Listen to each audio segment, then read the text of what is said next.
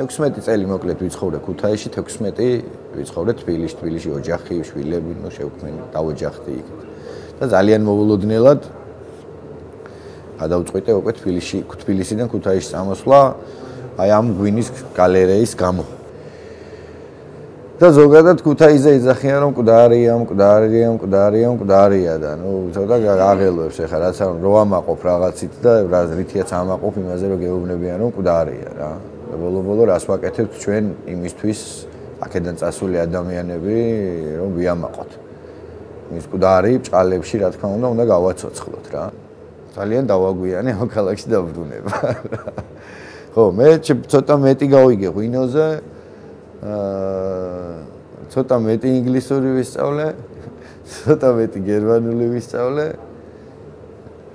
ურთიერთობაში გაგვათავისუფლეს ბევრად, იმიტომ რომ ნუ წარმოიდგინეთ ეხლა რამდენიც დაფრინავს იქედან რაღაცა პროცენტი დოზით მოდის შენთან თავიანთი ქვეყნის ისტორიით.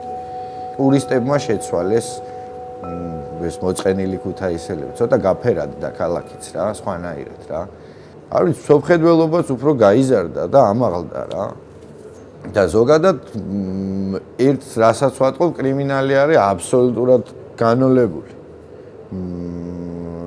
ტურისტებთან როცა მაქვს საუბარი, ანუ სულ რაღაცნაირად ქუთაისზე იძახდნენ, რომ ეს კრიმინალური ქალაქი და ცოტა ვერიდებოდით და პირიქითო რა. იმდენად გასუფთავებულია ქალაქი, არ ვიციო რა, ანუ ეს ედმეტი ჩვენთვის არავის არაფერი არ უთქვამს. სროლა აქ არ არის, ყვირილი აქ არ არის, ჩხუბი არ არის, წყნარია რა ზედმეტად ეს ქალაქი რა, მაქვს. გასუფთავებულია და მე უფრო შემეყვარდა და უფრო იმედიანად ვარ. მოვკიდე ჩემს შვილებს ხელი გადმოვიყვანე ჩემს შვილს, ჩემ მეუღლეს შვილებს.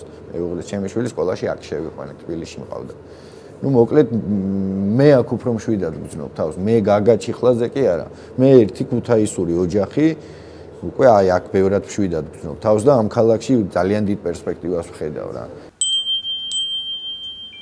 აეროპორტმა კარგი პატივი ვქცა. ცოტა გამოაფხიზლა ქუთაისი, მეტი იმედიც გაუჩნდა ხალხს, ნუ ჩვეულებრივი ძველი არქიტექტურის კერძო სახლები გადაკეთდა გესტჰაუსებად, საოჯახო სასტუმროებად, მთისთვის მანქანები შეიძინა ხალხმა და ნუ ტურიზმი ამოძრავდა რა.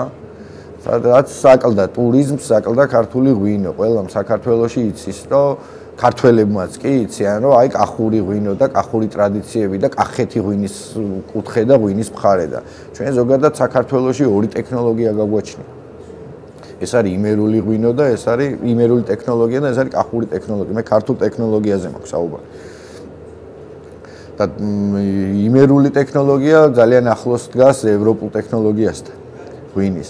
და ნუ ეს რაღაცნაირად სულ ჭრდილში იდგა, ეს დასავლელი მეღვინეებით თავიანთი მცირე თუნდაც 200 ბოთლიან აი 200 ბოთლი აქვს სულ ნაწარმოები რა.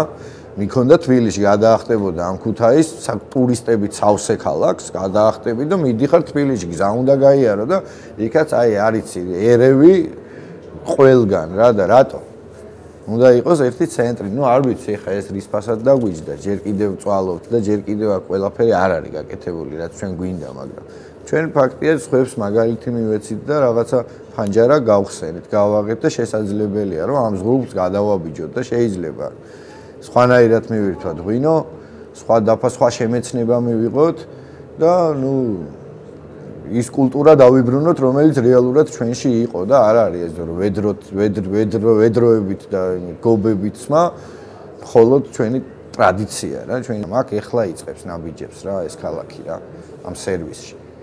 ან კი არ იწყებს, უბრალოდ იბრუნებს, სულ ასე ვიძახი მე რომ იბრუნებს, იმიტომ რომ ეს ქალაქი იყო დრო, მინტანები დაუშვათ საუბრობდნენ ფრანგულად.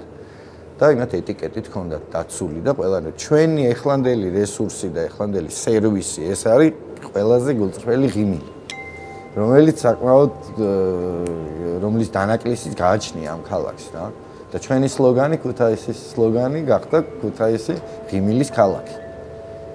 და ეს არ უნდა გაგვიჭირდეს რა მე რა ვიცი